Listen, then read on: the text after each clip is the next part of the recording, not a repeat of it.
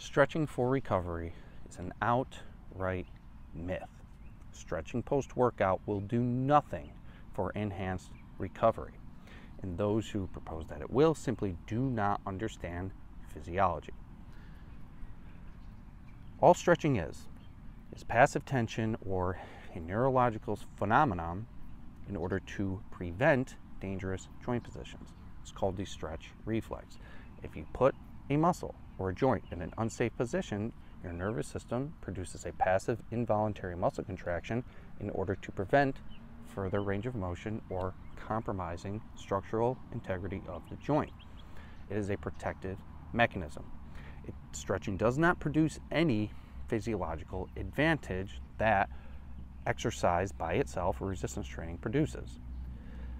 So when you're exercising, you're producing damage, microscopic damage in the muscle cell, in the filaments, from the mechanical tension and load and fatigue and stress placed on the muscle. If you are going to stretch after this, you're simply putting a hold on the recovery process.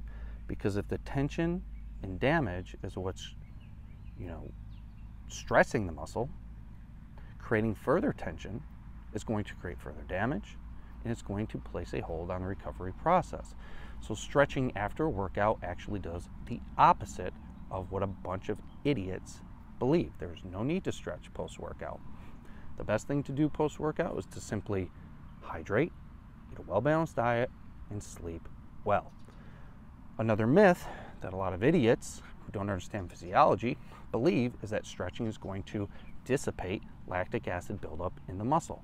Lactic acid does not build up in the muscle. It is merely a byproduct of cellular metabolism.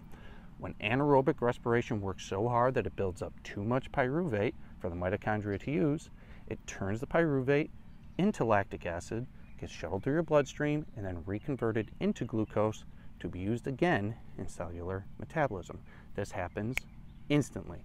As soon as you feel that lactic acid dissipate when you're training and working hard, it's already been converted into glucose. The soreness you feel after the workout is not lactic acid buildup. It is simply microscopic damage within the sarcomeres and the muscle tissue itself.